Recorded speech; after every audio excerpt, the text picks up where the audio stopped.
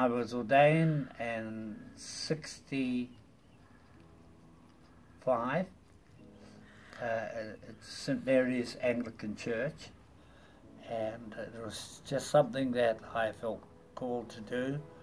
I was not a religious person, but I believed in being honest and truthful and to face the facts that lay before us.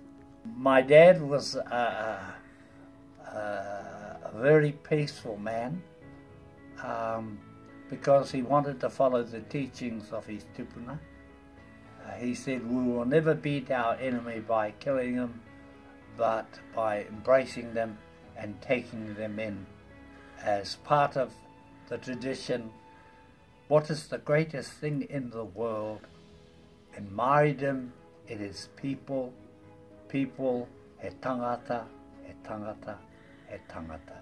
Yes, I'd like to think that we would continue always to be, and I hope and pray that our cathedral will be the cathedral belonging to the people of Taranaki, not just of New Plymouth, but the whole of Aotearoa. Ia te mea nui o tēnei ao, māku e ki atu, e tangata, e tangata. It is the church, the people, the people.